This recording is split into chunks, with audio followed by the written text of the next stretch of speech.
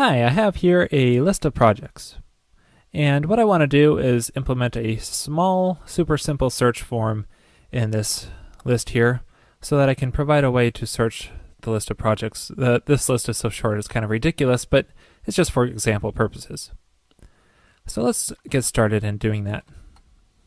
So here's our index page with the list of projects. And what I want to do here is add a form. The first question to ask yourself is, do you want to use a form4 tag or form4 helper or the form tag helper? In this case, we want to use form tag because that is a kind of a generic form that can be used for something that's not specific to editing a model's attributes, like form4 is.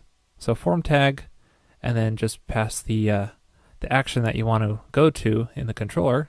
In this case, we just want to go to the project's path, and this is generated by the RESTful routes, which I talked about previous episodes. And this brings up another important point. When you're creating a search form, people often wonder what action it should go under. I often like to put it under the index action if it's a super simple search like this is. So here we go to the project's path, and then we need to implement a search tag, a text field.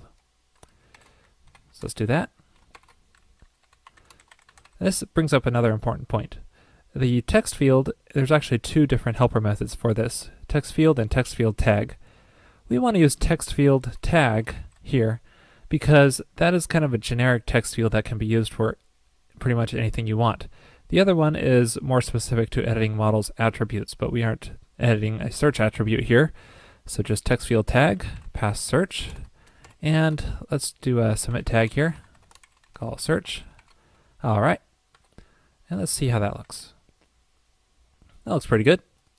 And let's try out a simple search. And obviously that didn't work.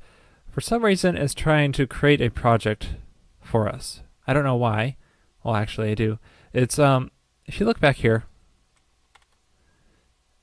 if you look at this form, it's trying to submit do a post request here instead of a GET request. And the way RESTful routes work, if you submit a post request to the project's path, it thinks you're trying to create a project. But we aren't trying to create a project here, we just want to search the project's index, and to do that we have to make this a GET request. And we want that anyway because we want to be able to see the search parameters in the URL, be able to bookmark it, and so on. So let's turn this into a GET request. We can do that with method equals GET. And if we look at the HTML again, you can see that it's a GET request. And let's try that again. And for the most part it works. You notice that it did filter the results. That's because I already implemented this search in the index action. But I'll get to that in a little bit. For now, let's take a look at some of the problems that are still here. One problem is that my search query here, it did not pass along, it did not fill into this text field again upon doing the search. To do that, we need to pass the search parameter as a value into this text field. The second parameter is the value of whatever goes into the text field. And so if we reload this, you can see that the yard text search shows up in the text field.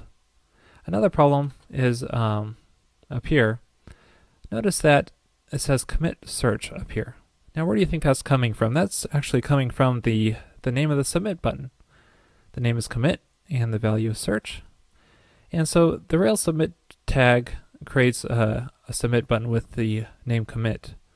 And we don't want to give it a name because if we give it a name then it shows up in the URL and that's kind of pointless for this simple search. So we can remove that by doing name equals nil. All right, and let's try submitting this again. And one more time, and you can see that the name of the search form is not showing up in the URL anymore. And so that's pretty good. I'm pretty happy so far.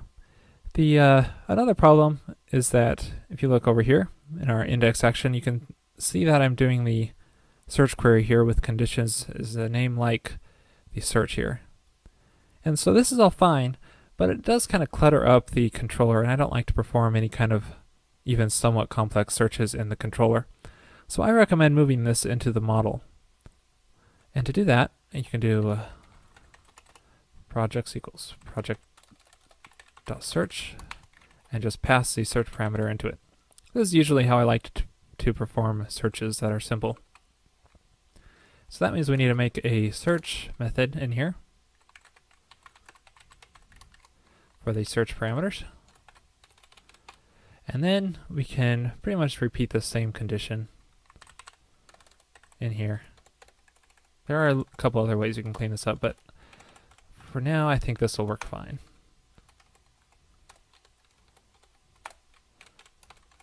Alright, let's try that.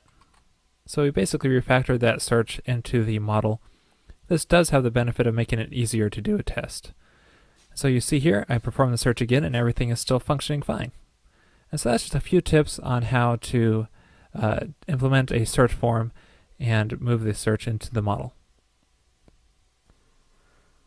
If you have any comments about this episode, hop on over to RailsCasts.com and you can add comments there.